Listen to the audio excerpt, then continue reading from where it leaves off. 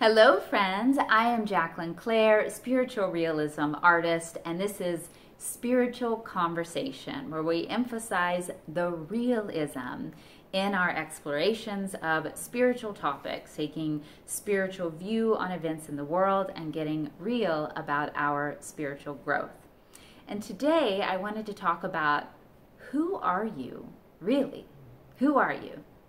And this is not to be confused with my Enneagram series. Go check it out, linked below. I think there is great value in understanding personality, typography, and typography, is that right? Typology, personality typology, and perhaps the terrain of personality as well, and all the archetypal energies involved in our psychological dynamics. Very good, very worthy of learning about. But today I want to take a deeper and in some ways broader approach here. So I was recently in Austin. I spent like a whole day there. I used to live there and I don't anymore. And it's grown in intensity. It's become a much more posh city, and it's also a city, and so it has just all the energy of a city, and it's very image oriented. Even if there is an undercurrent of slacker, hippy dippy, woo woo culture there, it's still very image oriented. And all kinds of images though. Almost to the extent that now that I'm a little more sensitized to it because I'm not so immersed in that particular city's culture, I see it, and I see it almost that people are willing caricatures of certain ideas. Whether it's sort of the fit woman coming from her yoga class in her workout clothes to Whole Foods, or the non-binary green-haired men in the Whole Foods, or a big beard and a leather bracelet and flip-flops going to Zilker Park. Like, there's all these very strong, almost cartoons of people, and I don't mean to cast judgment like on those specific choices. I wanted to take that observation and show how we all do that to a certain degree and what that's about and what we're escaping from with that. So in essence, and even for me, so I spent some time at Whole Foods while I was there, and I found this at the same time that I was observing these very strong characters walking around, external characters, I also found myself tempted by the different products to like, oh, I can be the woman who buys this organic popcorn.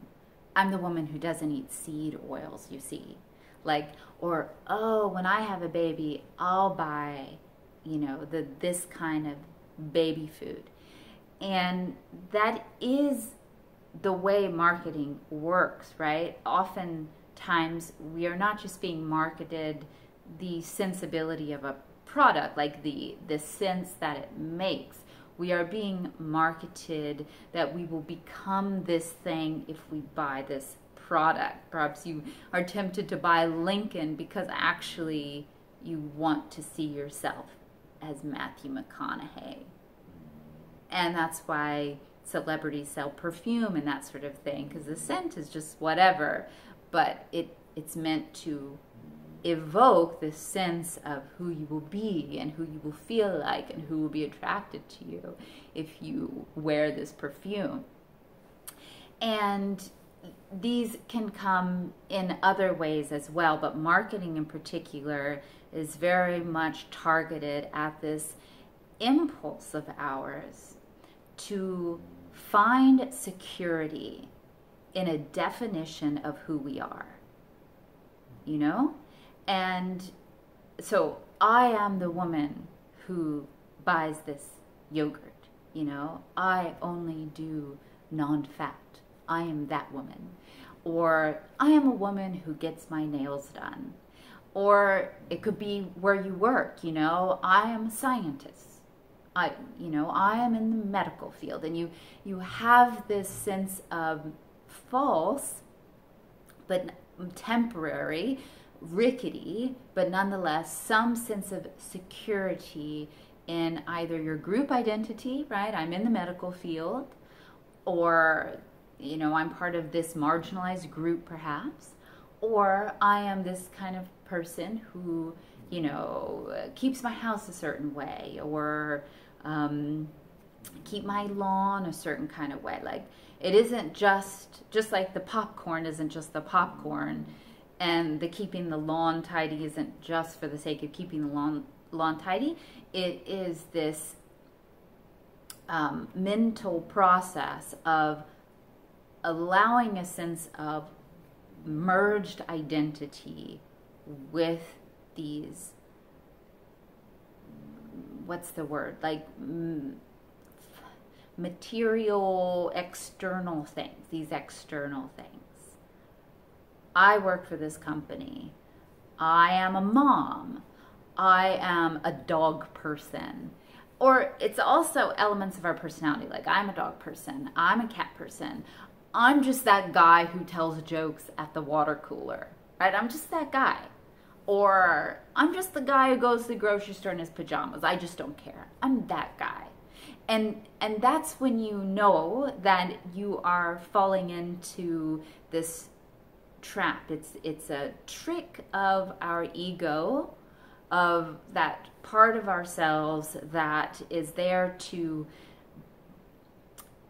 block out the reality of our spiritual nature. Of course, we can do this about spiritual things too. That gets extra tricky. I am a person who meditates. I am a person who does yoga. But it's still trying to find some sort of sanctuary in a definition of who we are. And this is also something very, very much that is played on in the Pride movement, in LGBT, all that stuff, and very, very with great cost with the trans movement, because it's playing on this fact that none of us know who we are or feel secure in that.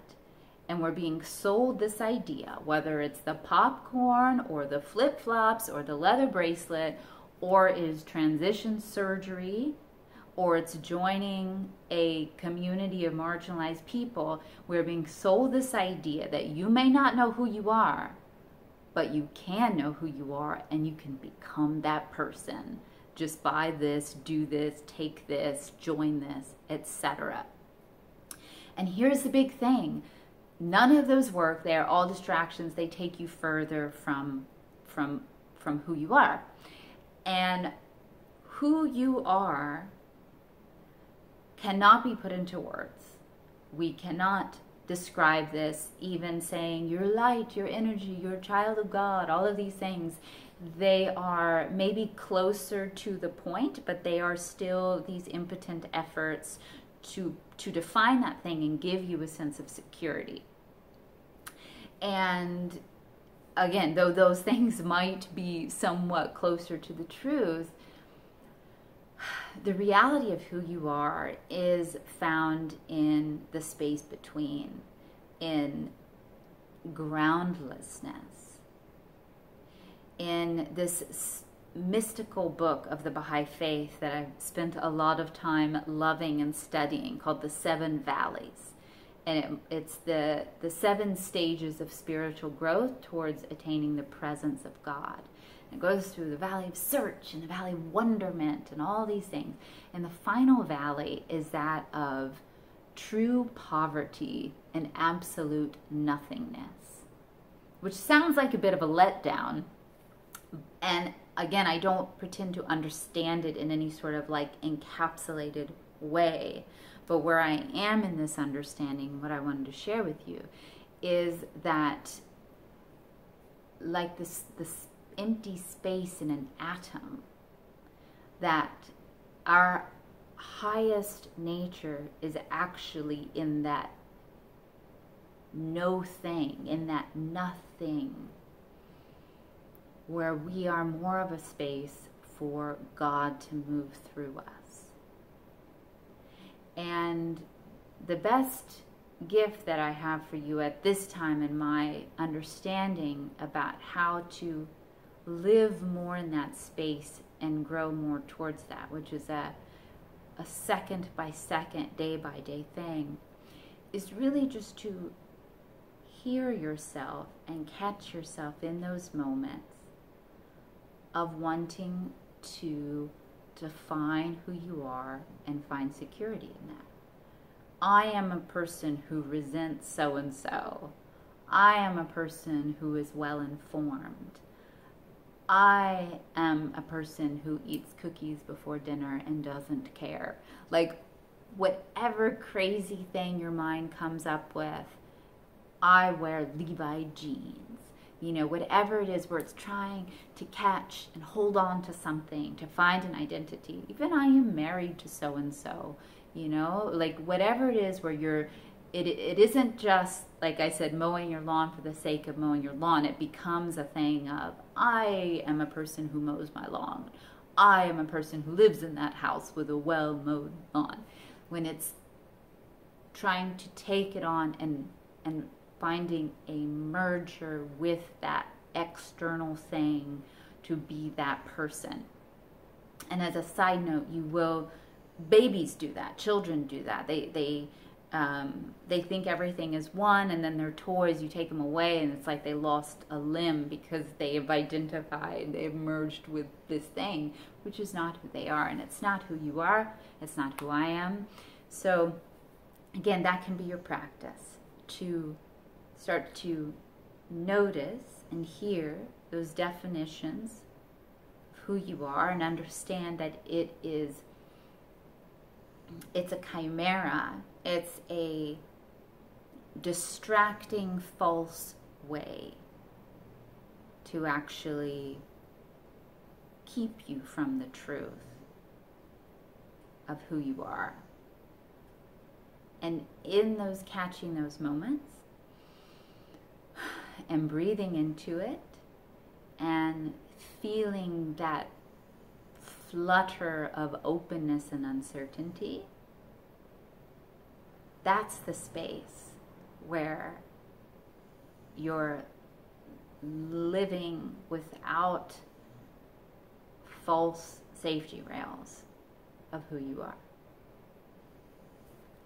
Well, thank you for taking that deep dive with me, my friends. Be sure to let me know your thoughts in the comments. Like this video, subscribe, let your friends know about it. Linked below, you'll find different ways to support this channel and ways to get in touch with me.